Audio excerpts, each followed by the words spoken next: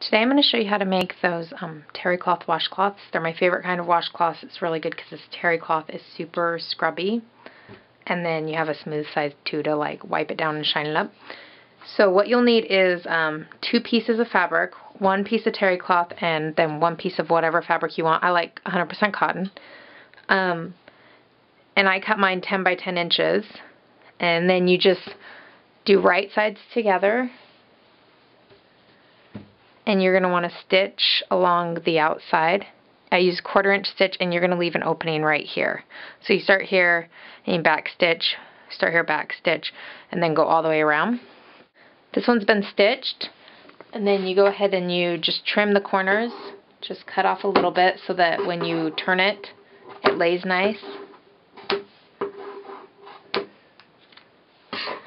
And then you go ahead and turn it. Poke out the corners.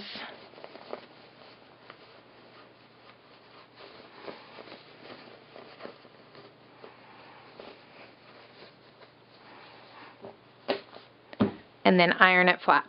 Okay, so once you've had it ironed flat, I just stitch right along the edge here, all the way around the outside, and then I make a cross in the middle. I'll show you what it looks like after I stitch it.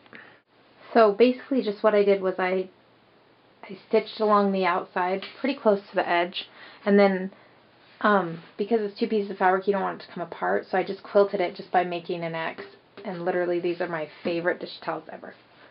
There you go.